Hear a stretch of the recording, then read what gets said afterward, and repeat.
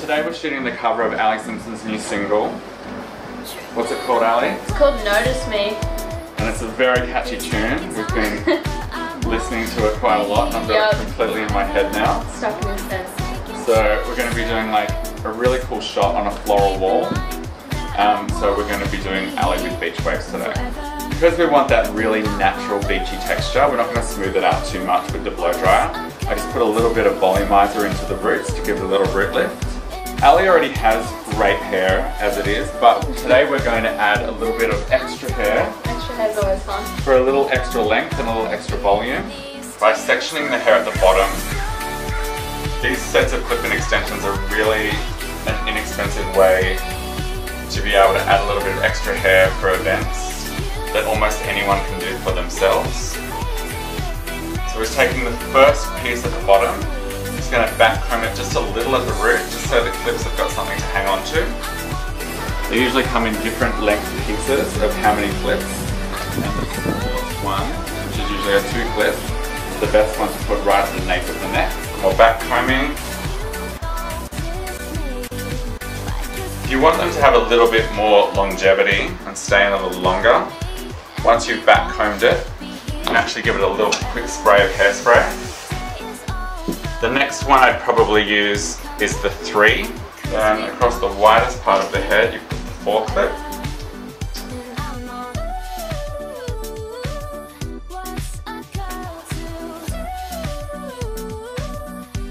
Two little ones on either side.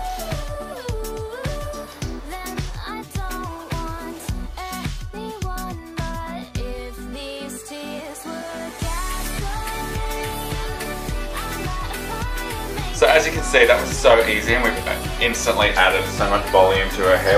So now we're going to start with the beach waver tool first. And we're basically going to just press in the beach waves like kind of an old-fashioned crimping iron.